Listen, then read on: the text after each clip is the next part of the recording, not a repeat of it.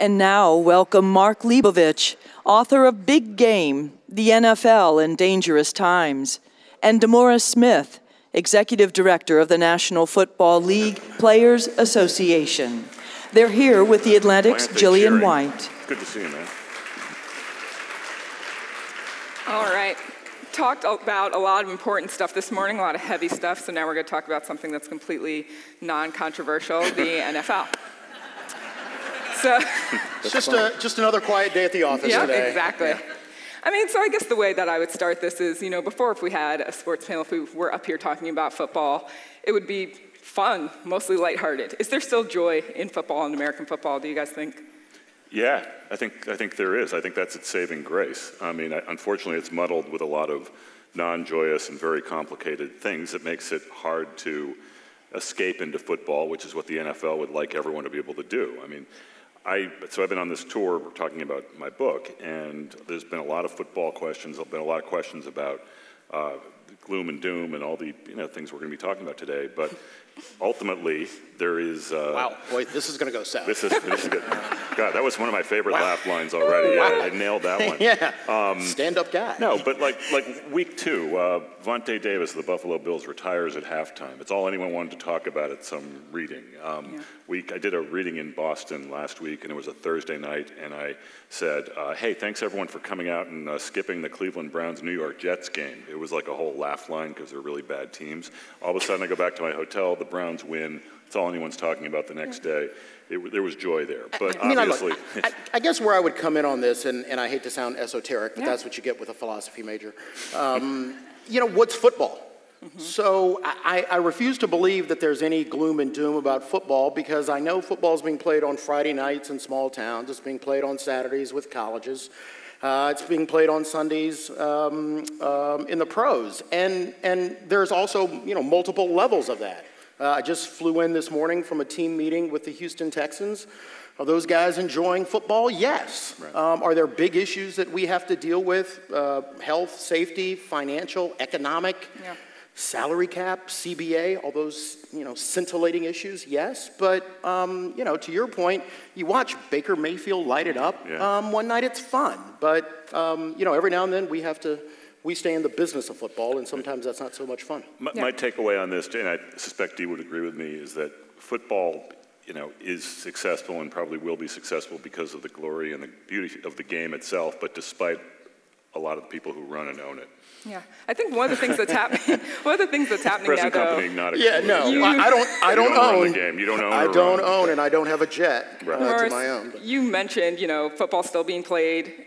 Tag football, recreational, people are still playing it in high school. But there are a lot of schools, there are a lot of school districts that are now kind of terrified about the risk factors. They're terrified of being implicated in something that could not be safe. I'm wondering if you think the league is doing enough to address some of those safety concerns.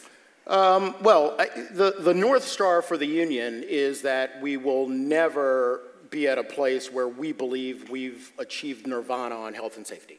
So my job as the head of the union is to hold the employer accountable to provide as safe a workplace as possible. So, I mean, it's a little bit of a loaded question. Do I ever think that the league is doing enough? That answer always has to be no.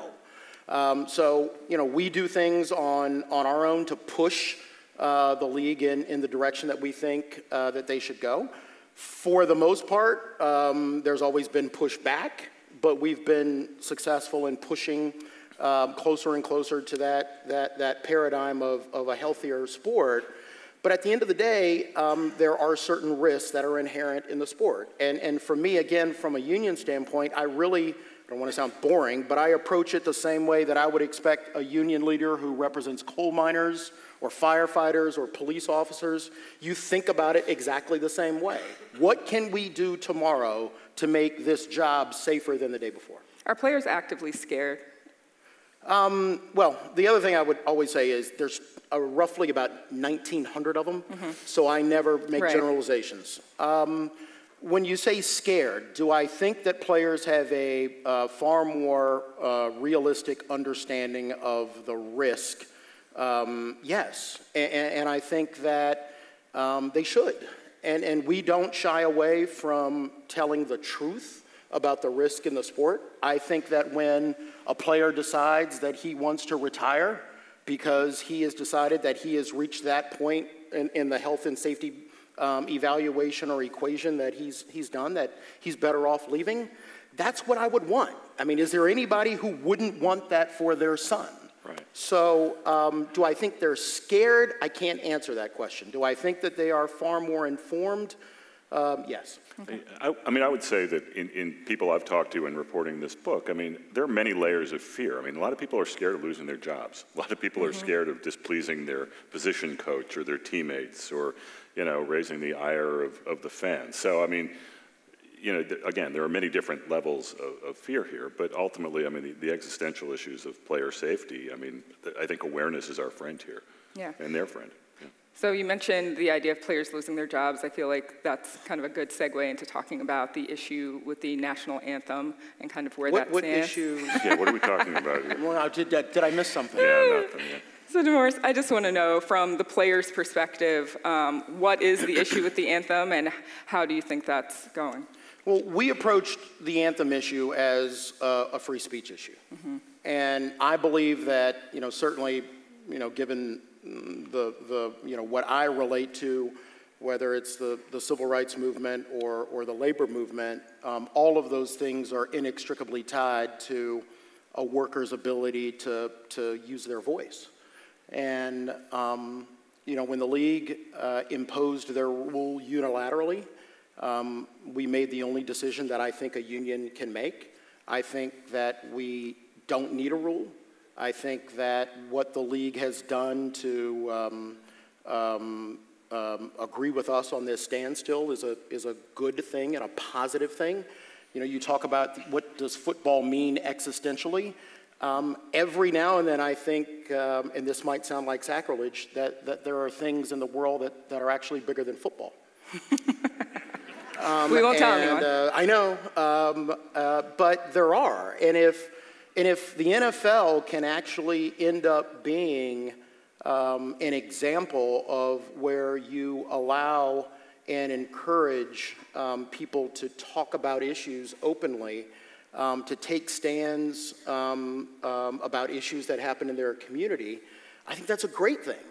And I rarely say a lot of nice things about the National Football League, but I would say that on this one, they got it right with respect to backing off the imposition of the rule. Yeah. But isn't there effectively a rule that you are, I mean, you are, I guess, technically allowed to protest or kneel during the national anthem now because you're basically making a terrible career decision. I mean, there are a lot of teams and owners are going to be far less likely. Yeah, but that's not a rule. I mean, no, I realize it's not a rule. Well, but then you can't call it one. So I would call it something similar to a rule that is affecting the behavior of a lot of people. If any person, when you think about, you know, and there was a great article, and I would urge everybody to read the recent article in SI about John Carlos and Tommy Smith. You know, did they suffer repercussions for what they did? Right. You know, there is never a time in our history where the advancement of rights didn't come with some sort of sacrifice. Right.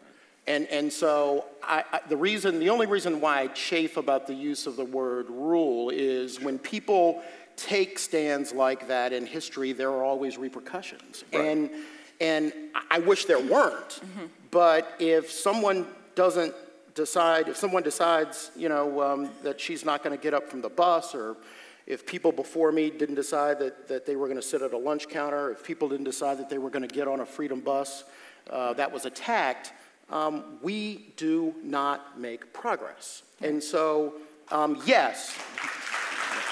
So Mark, you've studied the history of this, you've been following this for a long time. Do you think that the NFL, that players are more political now than they have been in a long time, or do you think that it's just way more visible in this particular moment? I mean, I think it's been made visible by, you know, the actions of, I mean, I think it's there. I think we are living in a very political time. I think there's been an incredible vacuum of leadership from, you know, many levels of the game, you know, especially ownership and the commissioner, in that there's been a vacuum filled by the likes of Donald Trump. There's been a vacuum filled by the likes of Colin Kaepernick. I mean, obviously very different ends of the spectrum, but they have brought, you know, the very divisive, very, very emotional politics, and in some ways, I think, in the case of some politicians, opportunistic politics into the forefront of the game. But look, I think in many ways, political activism, as it were, has been forced upon a lot of people who just want to be thinking about football. Whether that's a player or a coach or a fan or what have you. So, in so much as there have been people responsive and vocal, and in the face of that, I think that makes it a more political time in the league. I'm not sure, apples to apples, if you compare this to like the 80s or the 90s, you'd find that much of a difference in the profile of the population. Yeah, I mean, one of the first players to protest during the anthem was a player named Dave Megacy. Right. And look, I mean, I agree with you. I think that we are thankfully, and in some ways blessedly, in a time where people feel like they have to make individual choices to become more political, and I think that's a good thing. And the fact that we, the NFL, are actually the major league without a rule, to me is interesting. There's a rule in every other league now except ours. And do I think that our men have demonstrated a tremendous amount of courage? Yes.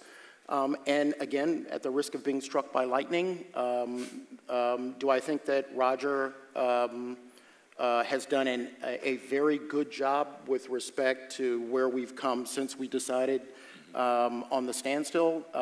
Yes. I think that you've seen teams engaged in social justice issues where they never have before. Right. And that's a great thing for our community, and I think that's a fantastic thing for our country. Yeah. The NFL has kind of become a lightning rod for Trump in particular, not just on the issue of the anthem, though that he's been very vocal about that, but also on lots of other issues. He kind of centers in on the NFL and kind of uses it to make points. I'm wondering, why do you think that is? Well, in the president's case, there's obviously a lot of personal history, a lot of personal grievance with his inability to buy an NFL team through various means over several decades. So, no, I mean, this is quite clearly, I don't think this is a particularly controversial statement. I mean, I think it's driven by a great deal of personal, grievance in some ways, and I think it's a very, it's a very hot political issue for him. He believes that his base loves him going after football players. He believes that the majority of the population, or a winning, number of the population, are, think that like the president should be speaking out on players not, kneeling during the national anthem. So, I don't think it's that complicated. But look, he gets to be right in the middle of the great spectacle of American life, which is football, which for years has been really the only rival to politics as far as like the great reality show that Donald Trump, gets to be right in the middle of. So, in a way, it's perfect for him. Yeah. So, in 10 years, is the NFL still around, and is it fundamentally different than it is today? DeMaurice, let's start with you. In 10 years, yes, it's still around. Do I hope that it's fundamentally different? Always. Yeah. Mark, what do you think? I think it will be still around. I think it needs to be changing and maybe more accelerating the pace of change in order to, I think, keep up with a pace of sort of cultural awareness that I don't know if it's fully aware exists. Gentlemen, thank you so much for joining us. Thank you. Awesome. Wow. Thank you. Oh, we'd be out of